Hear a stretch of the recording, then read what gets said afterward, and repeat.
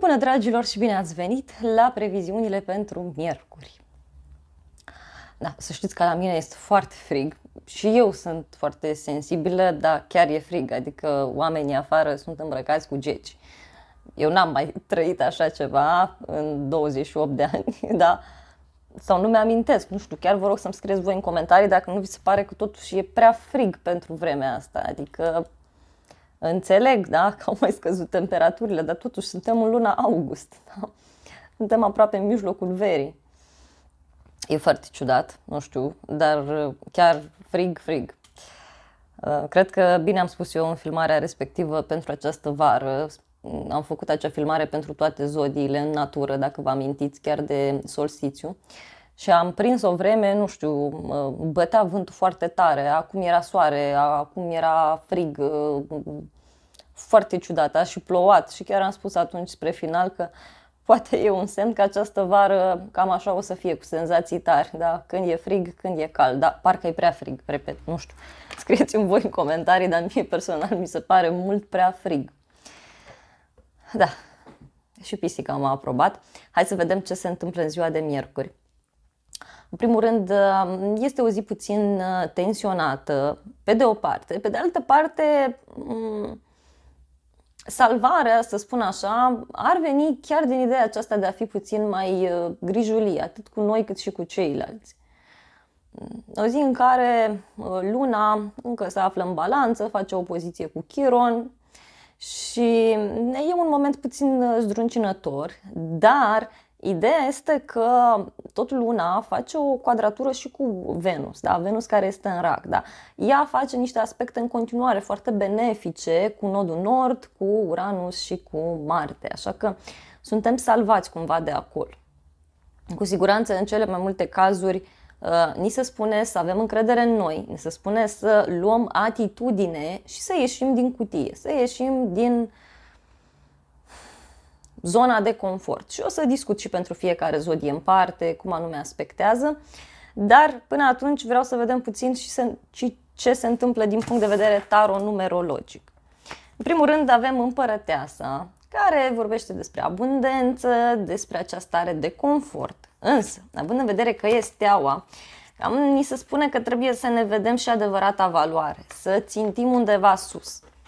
În contextul echilibrului, care vine cu vindecare, vedeți că e vorba aici de un echilibru totuși, da? Adică una este să avem încredere în noi și alta este să mergem în cealaltă extrem. Chiar un moment foarte interesant pentru toată lumea, o zi care predispune la împăcări, o zi care predispune la ideea aceasta de a relua legătura cu o persoană prin internet sau știu eu, de a se întoarce o persoană în țară, da? Steaua vorbește despre lucruri îndepărtate, este ceva ce se atinge foarte greu, dar acum văd că totuși avem și resursele necesare să atingem ceea ce ne dorim. Și asta este extraordinar de bine. Femeile, iarăși, au un rol foarte important în această perioadă, în destin, în general vorbind. Deci, doamnelor și domnișoarelor, cam e o perioadă în care multe lucruri depind de noi, ca să spun așa. De iubirea asta maternă. Da? Și de ce nu, în lume, pe undeva, e posibil să auzim de tot felul de decizii ciudate care se iau și care țin de zona aceasta copiilor. Nu știu, primul mesaj care îmi vine în minte este că se poate lua o decizie undeva, nu știu în ce țară și unde, dar care are legătură cu ideea aceasta de a face copii într-un mod artificial sau ceva de genul acesta.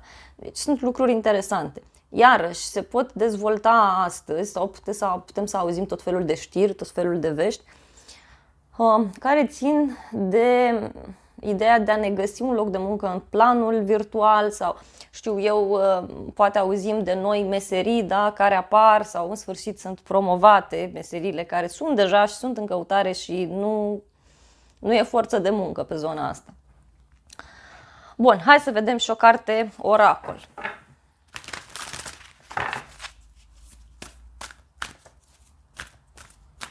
Chiar abia aștept să se mai încălzească puțin, că sunt și meteosensibilă și mă amețește de cap vremea asta.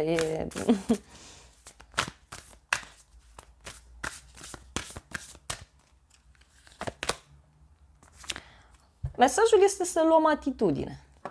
Să luăm atitudine și să stăm puțin de vorbă așa cu noi, dar sincer.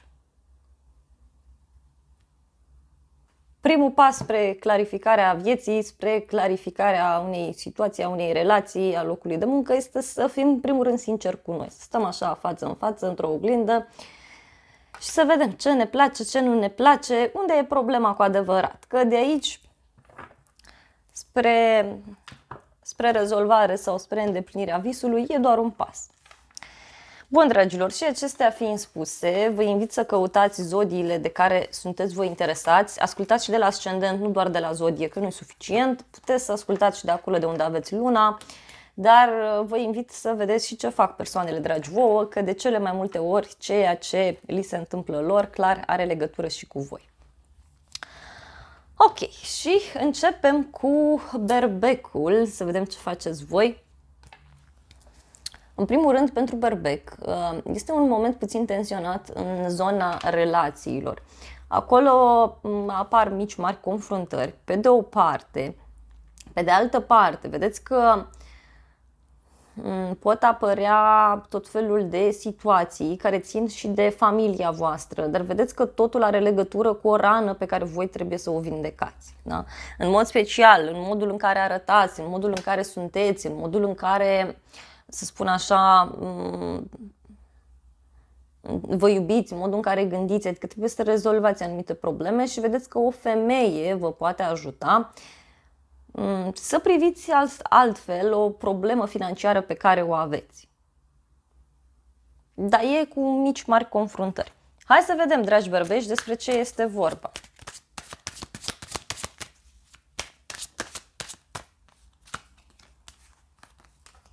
Bun, și aveți așa, Marea Preoteasă, Pajul de bâte, 9 de cupe și Asul de bâte. Energia generală, 4 de spade. Se pare că berbecii sunt foarte gânditori astăzi, foarte gânditori. Unii e posibil să vreți să vă odihniți sau pur și simplu vreți să stați puțin pe loc. Și să vedeți, încotro puteți să vă îndreptați, să vedeți care este soluția. Vedeți că apar niște activități noi sau intrați în contact cu o persoană mai tânără care vă propune ceva și care vă ajută mult în ceea ce vreți voi să rezolvați. Văd foarte multă mulțumire, foarte multă împlinire din partea berbecului și văd o activitate nouă pe care o faceți sau pentru unii berbeci poate să fie vorba de o nouă persoană care vă intră în viață și aici nu mă refer la dragoste neapărat. Pur și simplu poate să fie vorba de un prieten, de o cunoștință, de un vecin nou, da? Cineva care ar putea să vă inspire și ar putea să vă facă să vedeți și partea pozitivă a lucrurilor. Aici cărțile vă transmit că astăzi e bine să fiți concentrați pe inima voastră, pe intuiția voastră. Parcă unii berbeci pun de o vacanță, nu știu, alții, serios. Zodia Taur. Păi, dragi tauri, pentru voi este o zi puțin ciudată, da? Sunt puțin tensiuni în relația cu persoanele apropiate, sunt niște lucruri pe care le-ați amânat sau sunt niște lucruri pe care le-ați făcut, acum în sfârșit culegeți roadele, cum s-ar spune. Pe de altă parte, v-aș sfătui să fiți puțin atenți pe zona sănătății astăzi, dar și pe zona locului de muncă, pentru că acolo pot apărea mici, mari tensiuni. Salvarea pentru voi vine în egală măsură prin schimbările pe care trebuie să le faceți și vedeți că discuția pe care o aveți cu o femeie sau cu o persoană din anturajul vostru ar putea să vă deschidă foarte mult mintea și ar putea să vă ajute foarte mult în schimbarea pe care voi vreți să o faceți, mai ales că e ceva ce ține și de cariera voastră, ceva ce ține și de relația pe care voi o aveți cu ceilalți, în general vorbind. Și pentru Taur ar fi bine astăzi să faceți tot felul de drumuri din acestea scurte, dar în cadrul cărora e bine să fiți atenți și poate ar fi bine, nu știu, dacă până acum mergeați cu mașina, poate e bine să luați autobuzul sau poate e bine să mergeți pe jos, da? Faceți schimbări de genul acesta pentru că vă vor ajuta foarte mult. Pentru voi e un moment în care chiar ați putea să cunoașteți și o persoană care, știu eu, să vă ajute foarte, foarte mult în ceea ce aveți de făcut. Hai să vedem ce vă spune și tarotul.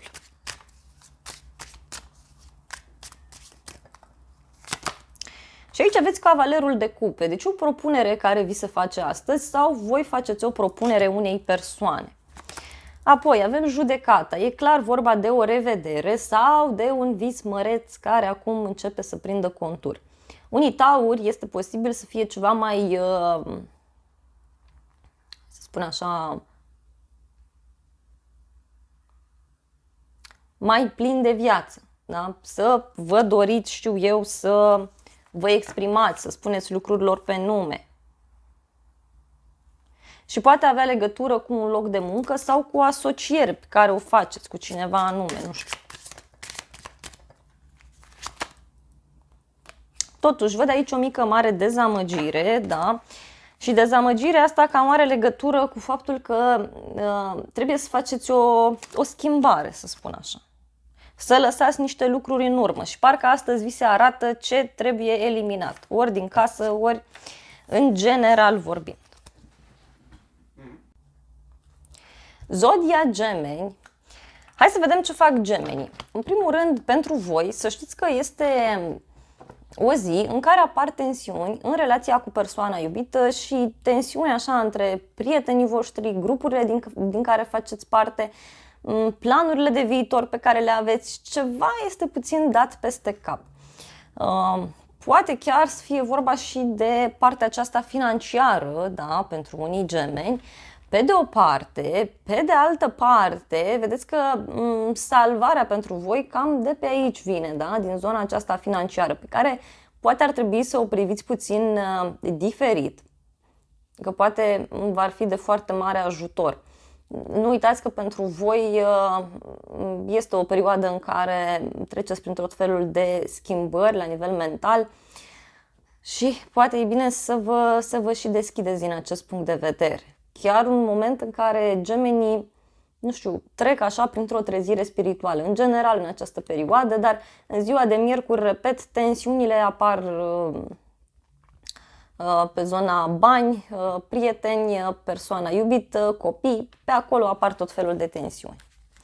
Dar repet, care vă ajută, da? Vă ajută să vă schimbați puțin ideile, chiar și despre ce înseamnă banii.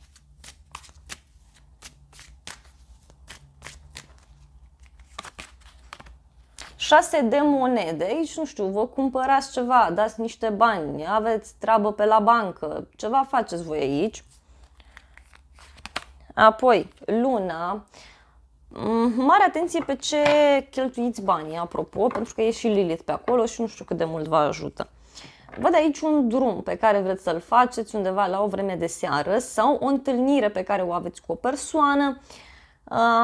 Și în cadrul acestei întâlniri parcă discutați niște lucruri mai ascunse, mai ciudate. Ok, în final totuși văd că e vorba de un succes pentru gemeni, un succes foarte frumos și văd foarte multă comunicare. În sfârșit se face lumină într-o problemă. Însă sfatul cărților este să încercați totuși să vă ascultați astăzi foarte mult intuiția, pentru că v-ar fi de foarte mare ajutor.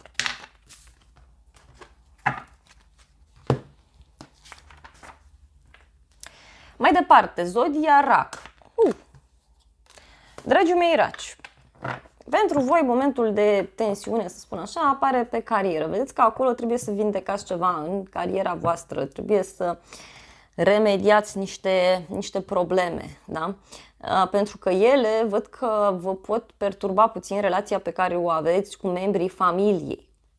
Pe de o parte. Pe de altă parte, oricum, sunt niște zile în care racii sunt concentrați pe familie, pe trecut, pe confortul vostru, de ce nu? Dar, pe de altă parte, vedeți că e un moment în care puteți să rezolvați și o problemă așa care ține de planurile voastre de viitor. O problemă care ține de un cerc de prieteni din care faceți parte, dar soluția vine prin modul diferit prin care voi hotărâți să abordați, da, această situație. Hai să vedem, dragi raci, despre ce este vorba.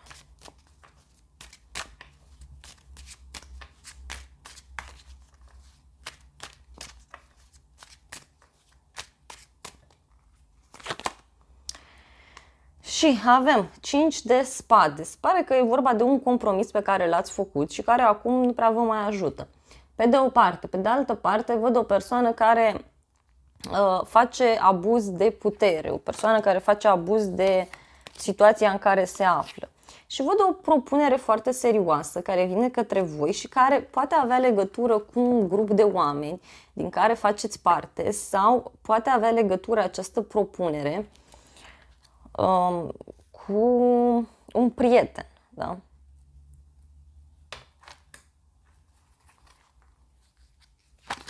Mai departe, aveți pajul de monede. Vedeți că persoanele mai tinere au un rol foarte important în viața voastră în această zi și, de asemenea, dragi raci, poate s-ar cere să vă gândiți puțin și la propria persoană în toată această poveste, nu doar să stați, faceți totul pentru alții, pentru că, nu știu, Chiron acolo în Berbec vă și spune că e ok, da, îi ajutați pe ceilalți, îi inițiați, cum vreți voi, dar nu exagerați, cum s-ar spune. Da?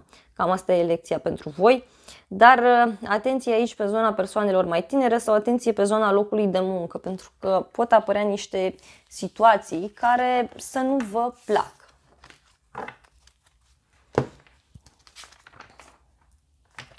Mai departe, zodia Leu. Pentru Leu e un moment așa tensionat pe drumuri. Atenție mare pe drumuri astăzi. Nu știu, luați-vă bilet dacă mergeți cu autobuzul. Sau încercați să fiți atenți dacă aveți tot ce vă trebuie la mașină și așa mai departe. Parcă Leii au parte de o zi magică pe de altă parte. O zi magică în care, nu știu, faceți un drum până la supermarket și înapoi și vă întâlniți cu un vecin sau vă întâlniți cu cineva și de acolo vă vine ideea, stai că asta era soluția. Pentru voi vedeți că e un moment în care aveți foarte multă susținere pe carieră, dar parcă aveți așa un noroc chior, cum s-ar spune. Deci aveți o susținere, indiferent de ce faceți, norocul vă urmărește acolo. Și așa cum am spus, vedeți că soluția pentru voi, cel puțin astăzi, dacă aveți ceva de rezolvat, e prin preajma casei, e prin anturajul vostru, prin drumurile scurte pe care le faceți și așa mai departe. Hai să vedem ce vă spune și tarotul.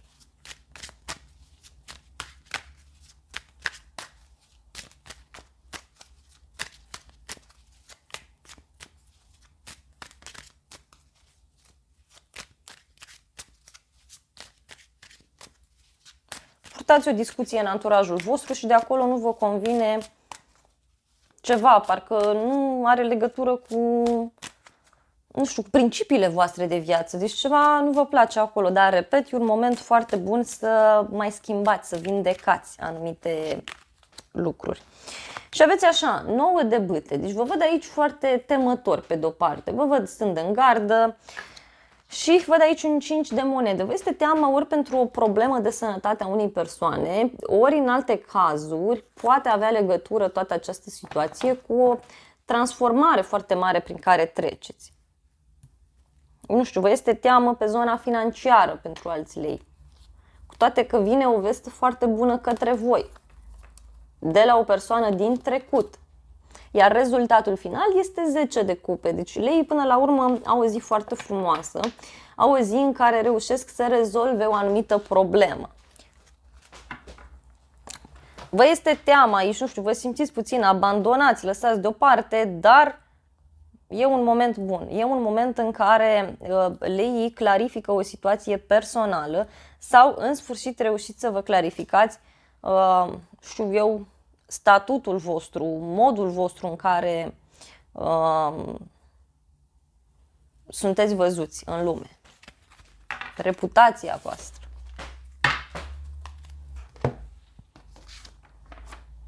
Da, pisicile să știți că rup canapeaua, adică motanul.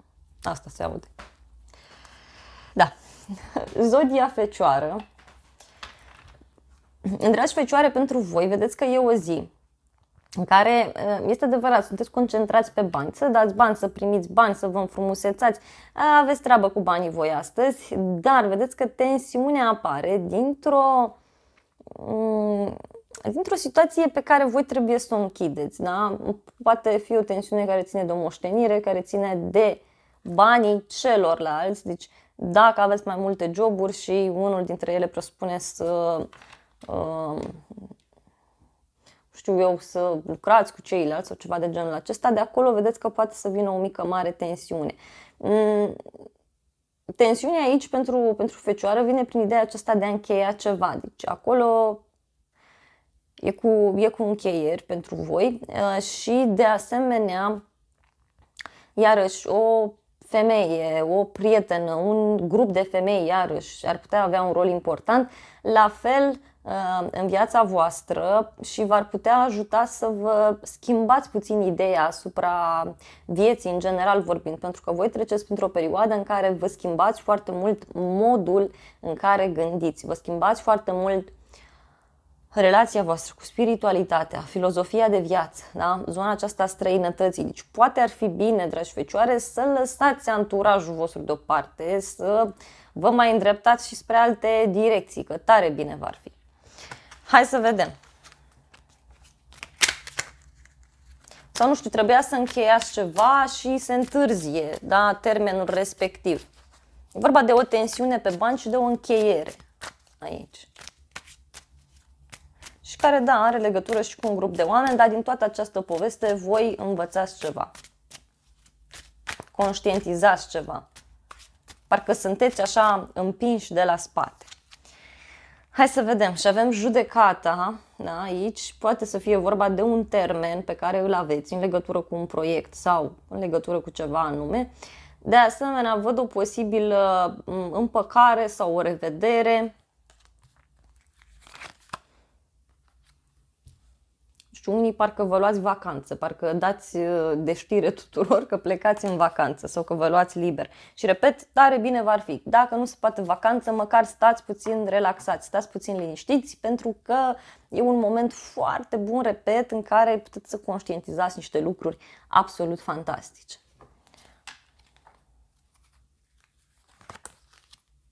Apoi aveți Marea Preoteasă și Cupajul de Bâte.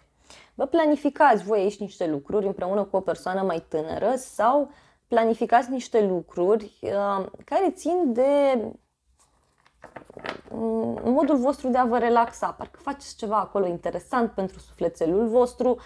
Vedeți că este o activitate mai tinerească, ca să spun așa, dar totuși fecioarele sunt foarte bine aspectate, da? Secrete, discuții pe care le aveți cu un copil, cu o persoană mai tânără și așa mai departe. Deci, un moment foarte bun pentru fecioară.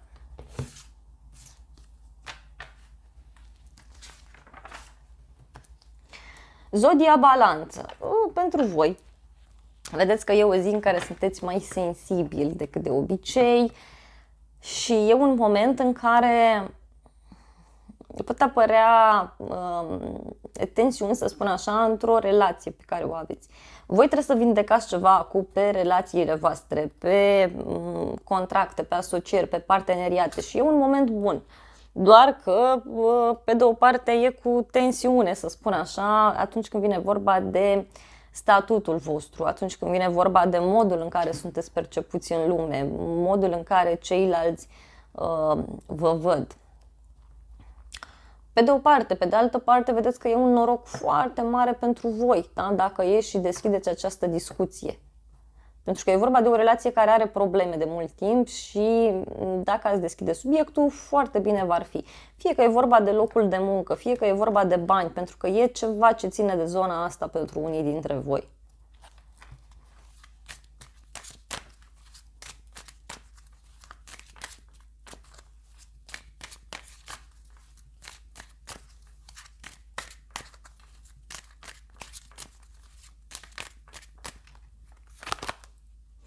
Regina de cupe, da? Sunteți foarte sensibili, așa cum am spus astăzi, și ar trebui să vă folosiți de aceste emoții profunde pe care le simțiți, dar pentru unii văd că o femeie ar putea să vă aducă o veste bună, ar putea să vă bucure foarte mult.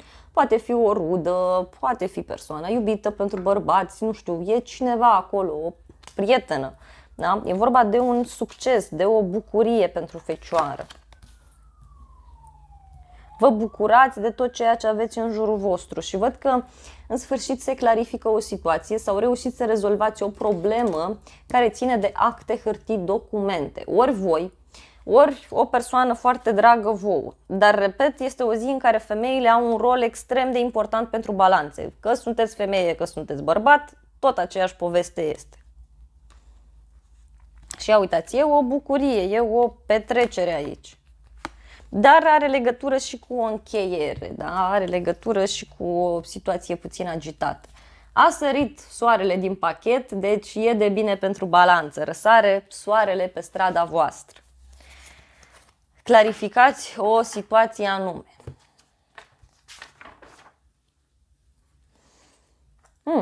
Zodia Scorpion. Dragi scorpioni, vedeți că voi sunteți concentrați puțin zilele astea pe muncă, pe starea voastră de sănătate, pe animalele de companie, dacă aveți. Dacă nu sunteți voi concentrați, vin ele la voi, așa cum vin pisicile în ultima vreme la mine. Dar vedeți că ar fi bine să fiți puțin atenți pe zona sănătății, pentru că e ceva acolo de mult timp care vă supără și care ar putea să vă supere mai mult astăzi. Da? Atenție iarăși pe zona locului de muncă, pentru că acolo se pot face tot felul de lucruri, ca să spun așa. Pe de o parte, pe de altă parte, vedeți că e un moment în care poate ar fi bine să vă mai odihniți, adică nu vă supra-solicitați și ascultați-vă intuiția, pentru că aveți din plin. Da? Chiar sunteți foarte mult ajutați. Chiar dacă aparent nu prea o să vă placă vouă, chiar dacă aparent vi se pare ciudat, dar e un moment în care voi trebuie să abordați relațiile altfel, da? Într-un alt mod. Să vă gândiți puțin și la ceilalți, să vă gândiți în egală măsură și la voi. O zi puțin tensionată din acest punct de vedere, dar, repet, vedeți că soluția vine ori din zona spirituală, ori vine printr-o idee nouă pe care vă faceți asupra vieții, asupra unei persoane, ori are legătură cu niște studii înalte. Și vedeți că e un moment foarte bun pentru voi, da? Un moment bun pentru că de săptămâna viitoare Venus o să intre chiar pe casa carierei la voi. Deci, micul benefic, e de bine rău de tot pentru Scorpion. Hai să vedem.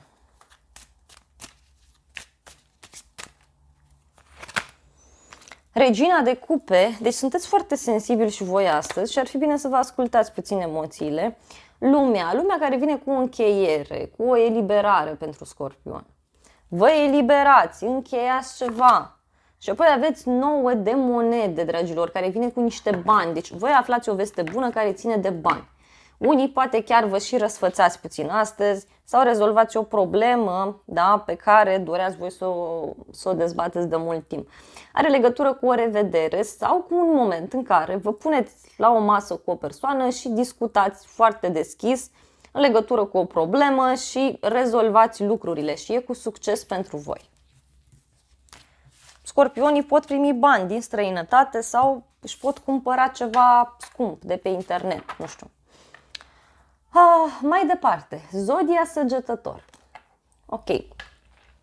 Păi sunteți concentrați puțin pe prieteni, pe planurile voastre de viitor, pe grupurile de oameni din care faceți parte, dar vedeți că astăzi apar mici mari tensiuni din partea unui copil sau din partea persoanei iubite.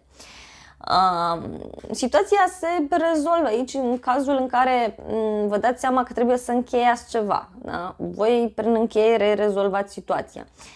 Mai ales că, nu știu, parcă e un moment pentru voi în care apar schimbări foarte mari, așa cum v-am spus, pe locul de muncă, apar schimbări pe zona voastră de sănătate, deci pot apărea tot felul de surprize, dar în privința cărora e bine să fiți deschiși. Și acum o femeie, pe de o parte vă supără, pe de altă parte vă ajută, că de acolo vă vine ideea sau, cine știe, pe acolo este scăparea pentru voi. Hai să vedem. S-a întors o carte și avem pajul de spade, deci foarte multă curiozitate din partea unei persoane din familie sau, cine știe, voi sunteți curioși cum anume vă puteți duce la îndeplinire un anumit ideal pe care îl aveți. Poate e ceva ce ține de zona distracțiilor, deci zona divertismentului pentru voi, sau poate are legătură cu o persoană care negociază. Da? Și apar tot felul de surprize care țin de decizii radicale care se iau astăzi sau decizii surprinzătoare din partea autorităților sau din partea unei persoane cu uniform. Și asta e interesant. Mai departe, zodia Capricorn. Păi, dragii mei Capricorni, pentru voi să știți că este o zi în care probabil sunteți concentrați pe cariera voastră, pe acolo apar rezultate bune, apar tot felul de situații destul de plăcute, dar cineva din casă sau cineva din familie vă spune că ceva nu-i bine, da? De acolo apare tensiunea sau sunt ghidată să vă spun că pot apărea, da, tot felul de probleme în casă, fizic vorbind. Pe de o parte, pe de altă parte, vedeți că încă o provocare, dar și salvarea pentru voi astăzi vine din zona relațiilor cu ceilalți. Deci se cere să socializați mai mult, să colaborați mai mult, de ce nu? Poate chiar în relația cu un copil, pentru capricornii care au copii. Sau relația cu persoana iubită. Hai să vedem, avem 10 de monede care vine aici cu ideea aceasta de casă, de familie. Și aici aveți ceva de rezolvat, aveți ceva de reparat în casă sau e vorba de faptul că unii capricorni sunt foarte prinși atât la locul de muncă cât și în zona personală. Da? Și parcă nu vreți să renunțați la nimic. Spuneți, nu, eu merg tot înainte. Și se pare că această atitudine a voastră vă ajută. Vă ajută pentru că văd o mulțumire, văd o împlinire pentru voi. Însă, nu știu, parcă trebuie să fiți super eroi, cum s-ar spune. Trebuie să fiți super eroi și da, trebuie să vă dați puțin seama și cam ce trebuie să eliminați.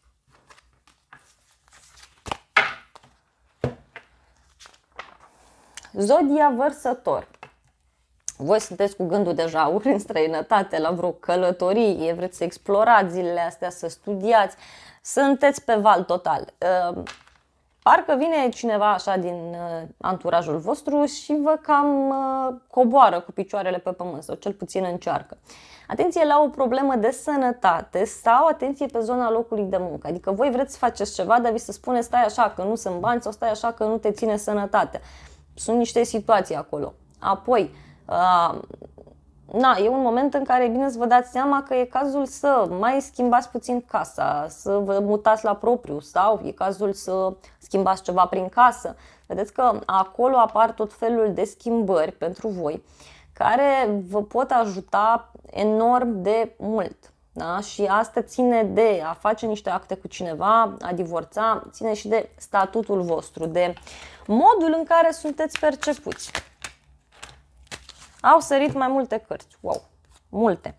Asul de monede și cu 2 de cupe. E clar aici că vi se face o propunere care nu prea vă place vouă, da? Sau poate apărea o nouă persoană în viața voastră. Și văd aici foarte multă victorie, foarte multă voie bună pentru vărsător. Deci vi se propune ceva. Inițial nu prea vă place, dar parcă în sfârșit vărsătorii sunt dispuși să iasă din zona lor de confort. Hai că Uranus acolo e tatăl vostru, adică vă place să ieșiți din zona de confort. Probabil pentru voi nu se simte chiar atât de negativ această conjuncție.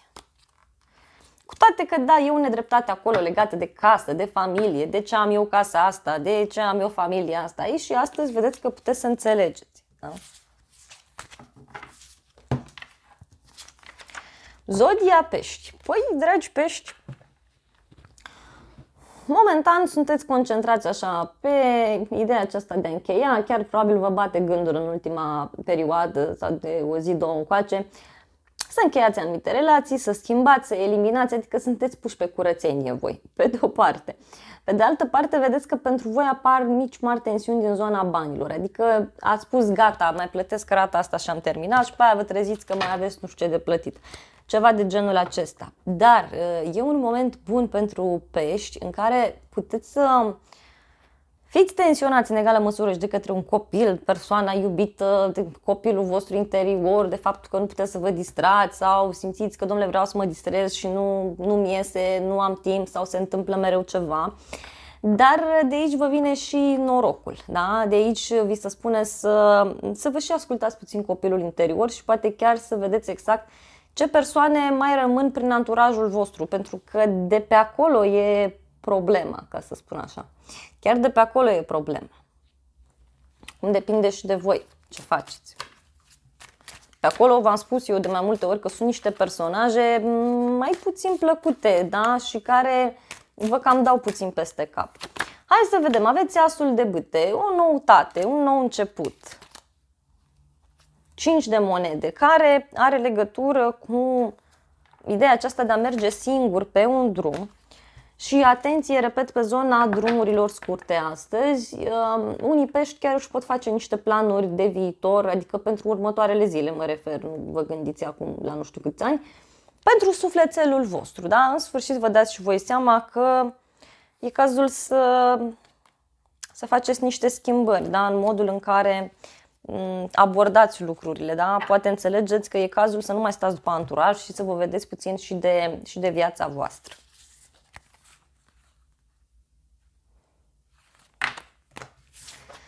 Dragilor, acestea au fost previziunile pentru toate zodiile. Eu vă mulțumesc pentru vizionare, vă iubesc, vă îmbrățișez cu drag pe toți. Vă doresc o zi de miercuri cât mai frumoasă și să ne revedem cu bine și data viitoare. V-am pupat!